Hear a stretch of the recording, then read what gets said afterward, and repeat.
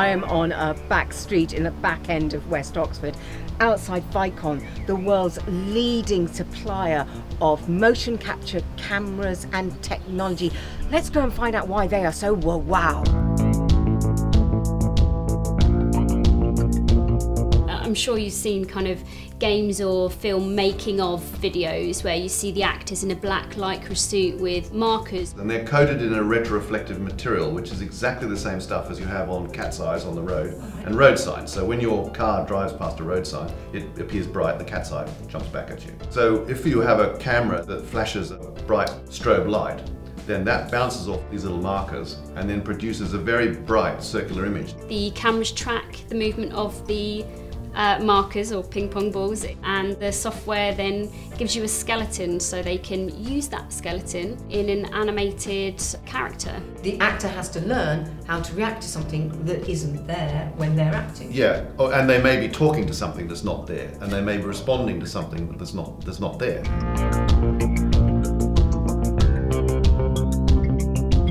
Vicon is the largest motion capture company in the world. We certainly are, yes. But why are you based here in what I think was a back street down the back end of West Oxford? Do you actually build the motion capture, the mocap cameras here in Botley? Yes, some more of the technical parts are manufactured off-site, but everything comes in and we build everything in this building. Put it all together here? Yes, and then it's shipped out worldwide. This is the head office of a worldwide company? Yes, we have customers in over 72 countries, I think. Wow. Yeah. From a headquarters here in Botley? Yes. Marvellous. Yeah, it's a slightly oversized tin shed in Botley. Okay. Most people have a mobile telephone that has, you know, a 16 megapixel camera and so on and so forth. These, the top end ones, these are also 16 megapixel cameras, but they're not taking one picture. They're taking 250 pictures a second. And processing it, yeah, and then processing it all. And they can do it even quicker at a slightly lower resolution. So that needs an immense amount of computing power. So they're not a normal camera? They are not a normal camera. The sensor is unique. The sensor is bespoke. The markers, or ping pong balls as people often call them. Ping pong balls? Yeah. Are they really ping pong balls? No, they're not. In early years, they were actually Kermit the Frog's eyeballs, because those balls happened to be soft, and it meant that if the actors were going to be jumping about, then they didn't hurt themselves. Right. In the early years, because the resolution of the cameras was so low, the ball size had to be around 25 millimeters, which fortunately was exactly the same size as underarm deodorant balls. So it meant that for a period we were one of the largest buyers of underarm deodorant balls. I mean, the whole idea was that these balls had to be very, very accurate because you don't want the underarm deodorant leaking out. And then the markers have become smaller and smaller and smaller. I think the smallest one now is a millimeter, which is then used on the face. But the most of them, they're sort of 9 millimeter diameter. So how many cameras do you need for a system for doing motion capture for a film, for example? 20 up to several hundred. But the whole idea is, by having all these cameras going through these little hubs to some form of processing, it means that the more cameras you have, the machine gets cleverer. So it's like an anthill. Right. So that the more cameras, the more processing, the cleverer the machine gets.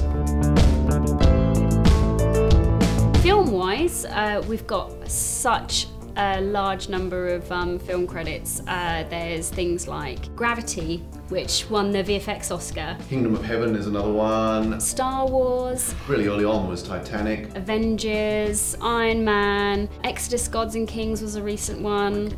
Paddington Bear. Gladiator. American Sniper. The list is endless. Most of the big ones have used us. How many people can you do motion capture for at one time? Well, the crowd scenes are usually 5 to 10 people, and then they kind of multiply that out in the movie. But we've actually just attempted to break a new Guinness World Record for the most people motion captured in real time. The current record was 15, and we managed to capture 19 people. Oh my goodness, so you're not just breaking the world record, you're sort of smashing it. Tom, you actually have a doctorate. What's your PhD in? Computer vision, but related to medicine.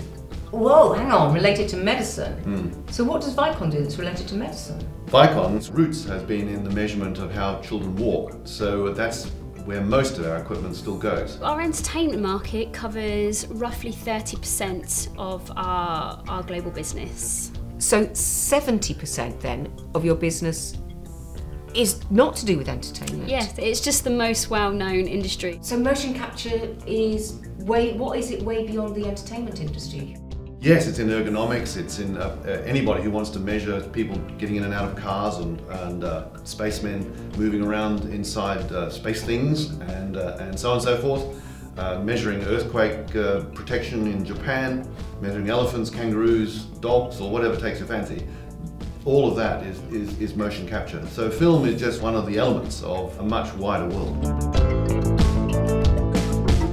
Because technology is advancing, it's faster, quicker, better. The cameras are more sensitive, which means they can be used outside, so you can measure kangaroos and emus and dogs and whatever takes you. Running along. Well, yeah, that's interesting getting markers on those guys. Things like hopping mechanics for kangaroos, for instance. They were bought off with carrots, if I remember.